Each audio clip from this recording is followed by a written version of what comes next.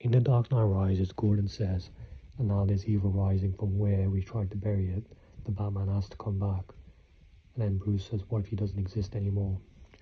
Gordon says he must. So, you know, in Dark Knight they conquered the Joker, and in life that's the thing, you can conquer one form of evil, but then another form of evil will always rise. So in order to fix a society, we have to be like Blake, challenging people and correcting people, even people that are leaders, you know, people you look up to about everything. You know, Blake challenged Gordon, he challenged Bruce Wayne, and it's because of Blake he gave Bruce that first push to go and be the Batman again. So, you know, it's not offensive to correct people. If more and more people actually corrected one another, the world would be a better place. But most people have just lost their balls, are just offended by being corrected instead of taking it as a compliment. Yes, in some ways it's wrong when people are being nosy, but people need to use some common sense and actually stand up to people on the social and political issues. And sometimes, for example, parents argue. If kid interferes in between an argument with a husband and a wife, between a husband and a wife, some kids will be slapped in the face and told to be quiet, when a kid has a right to correct their parents if they're not setting an example. So that's one example of where correcting is necessary. And some people are going to disagree and say it's between husband and wife. That's sheep thinking. I disagree. Some elders need to grow up, and there's the majority of them. So the point is, that's one example of correcting, and there are many examples where you can correct people, sometimes as a friend. Look at the way Blake challenges people throughout the film. So, okay, another example of correcting is sometimes your friend, you're witnessing a family argument happen. Sometimes you have to step in and interfere if the family aren't sorting out themselves, and that's the last resort. Are you going to be just choose not to say anything, and then you're gonna just tell yourself it's not your business, and then you won't make a difference? Or are you gonna be like Blake that steps up every time? So think about that.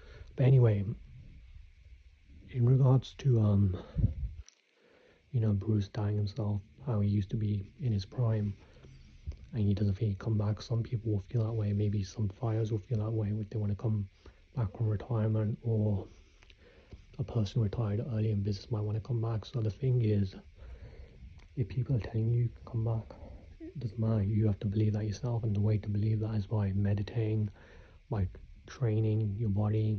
Even at 70 you can train your body. Some people can do intense exercises at 70 that 20-year-olds can do. Don't tell yourself you'll not improve with age. Always tell yourself that you will.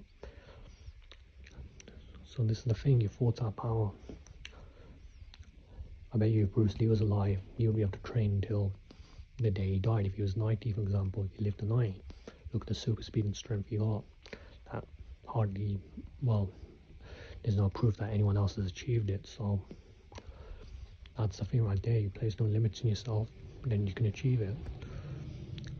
So if you want to come back and be the old you, tell yourself you can become greater than the old you. Don't just tell yourself you'll be the same you. But the way to believe that is by telling yourself that. But sometimes you need a push from other people, and that's what people did. Bruce got pushed by Blake, by Alfred, and by that guy in prison that told him fear is a useful weapon or something, which I'm going to talk about later when I do a video on that later. So I don't remember the quote, I do apologize, but it's a good quote though, a good scene.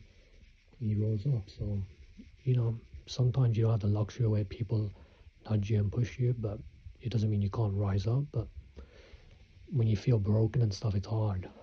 But all you have to do is not quit, focus on not quitting, and then wait, and don't rely on feelings to, you know, when I say don't rely on feelings, don't rely on being confident or badass. Just focus on not quitting, and then whatever you feel, just accept it. But the confidence will never go if you choose not to give up. It may not be there at first. I'm someone that knows that, because I never had any confidence, but I do now.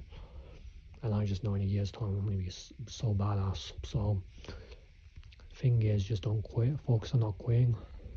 That's all you gotta do. Even when you don't feel confident, focus on not quitting. And when you focus on not quitting, the confidence eventually comes, and it'll never go if you choose not to quit. And even if it does feel like it's gone, if you focus on not quitting and ignore your feelings, then you are confident, in my opinion. You're unbreakable.